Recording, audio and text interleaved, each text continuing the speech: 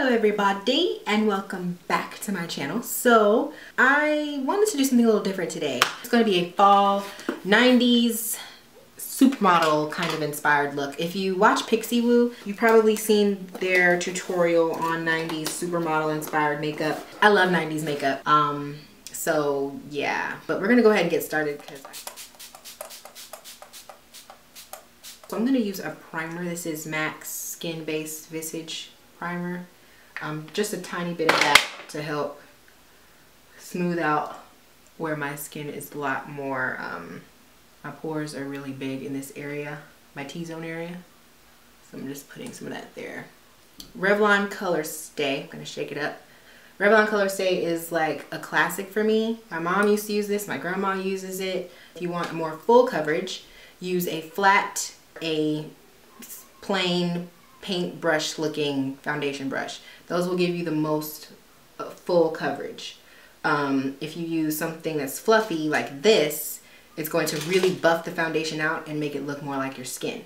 That's not a bad thing, but when you want full coverage, you don't want to lose the coverage by buffing it out too much. The only thing I don't like about this foundation is it creases right here, very easy.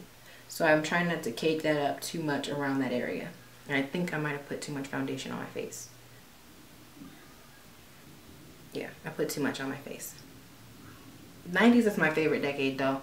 I grew up in the 90s. I hate when people are like, oh, I love the 90s, and they were born in like 98. Like, people in the 90s, their eyebrows were very dark.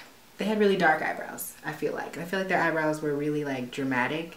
Either they were super skinny and pointy, or they were like really, really thick, like Brooke Shields. So I'm using Makeup Forever Aqua Brow.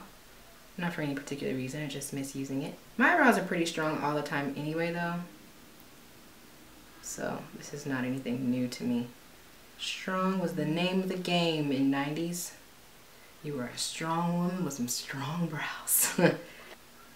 In the 90s, my mom had really long nails, like super long nails, and they were always red. Always. I haven't had my eyebrows like done professionally in so long. It makes me really, really sad. I don't know guys, how do you feel about these strong brows? I don't wear eyeshadow, but I'm gonna do eyeshadow for this look because I never wear eyeshadow. So I'm gonna take Saddle by MAC and I'm gonna put that all over the eye. I'm going to use a Sigma E25 brush. Okay, so that's what I have so far. And now we're going to line our eyes. This is something I never do. I'm doing a smoky eye with liner. Crazy. An eyeliner from NYX, it's this one. So I'm gonna try it out and see how it is. I've never used this before. Hopefully it's not too hard. Wish me luck. This is the Curve liner. Ooh, fancy, fancy.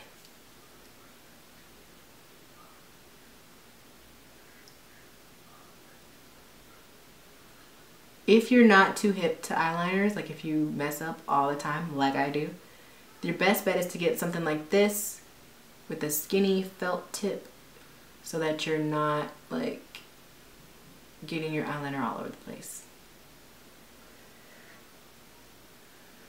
Do I like that or no?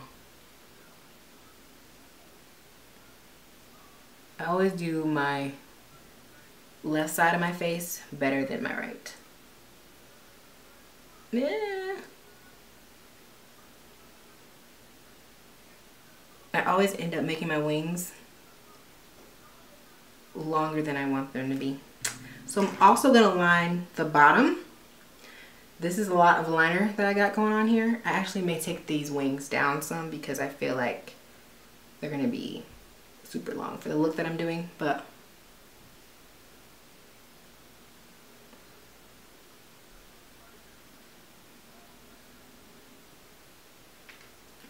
all right. I'm gonna add some more brown because I don't think it's dark enough. Let's go big or go home, guys. I'm going in. So I'm taking this brown from this Inglot palette that I have. No idea what color it is. It's just a brown color on the lid. Okay, that wasn't the color that I wanted. I'm gonna use the color Sable, and I'm gonna put that on top here.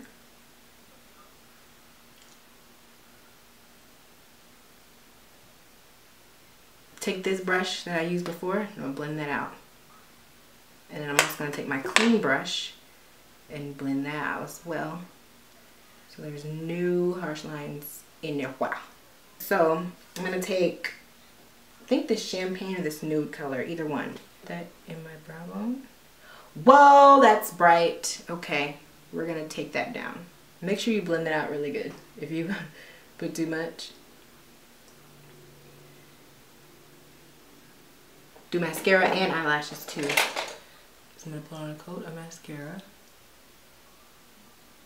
I'm gonna take this eyeliner and line the inside of my eye. Give it a little more black. That other eyeliner wasn't staying good. Best eyeliner ever that I've ever used, hands down. This is the best. This is Urban Decay's 24/7. Whoa, my eyes are dark.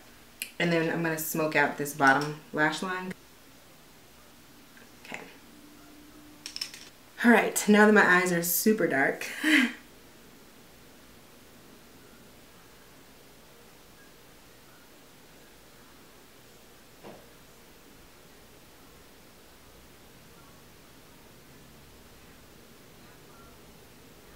now I'm going to put some mascara on the bottom lashes.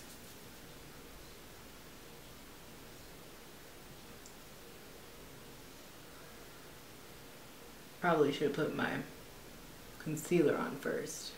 Don't look 90s-ish yet? Select Cover Up Concealer. It's my fave. This is a little tiny beauty blender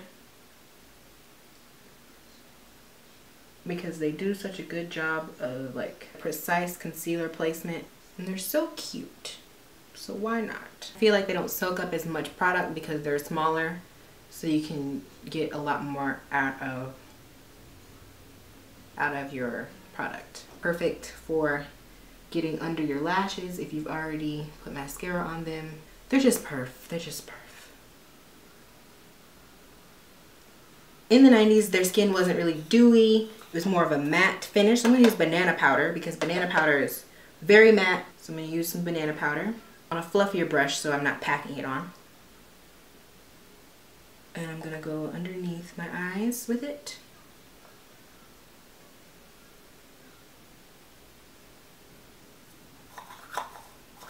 Now I'm going to contour. Cheekbones are everything. Look at Naomi Campbell, Tyra Banks. Whenever they were modeling, they had them cheekbones sunken in. So that's what we gonna do. My black Radiance powder, like I always do, and really chisel my face with it. Makeup in the 90s was almost drag queenish. Almost. But it still had that feminine softness to it. So I'm gonna really blend this out. So I'm gonna use a Mineralize skin finish in deep dark. It has a lot of red in it, and that way it'll kind of warm up my face a little bit.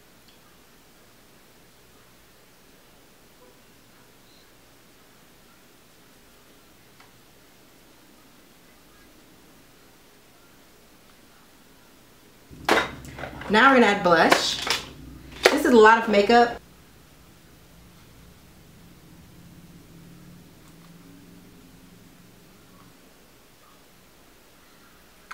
And last but not least, we're gonna do the lips. Different kinds of lips you can do. One of the most popular ones was a dark outlined rim and a very nude center. Best to do a dark brown, which I'll probably show you in a second. So I'm gonna mute my lips out first, just so the color will come up true. I'm gonna take my lip liner in Cork.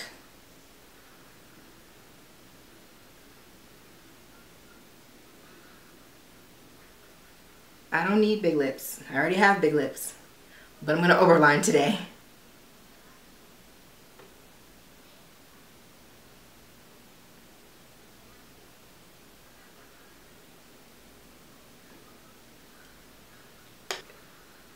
I'm just taking Riri's Talk That Talk on the outside. I'm gonna do Velvet Teddy by MAC. Now, another lip that you can do that works well for this, I know I already have a lot on, but I'm going to put Salem on top.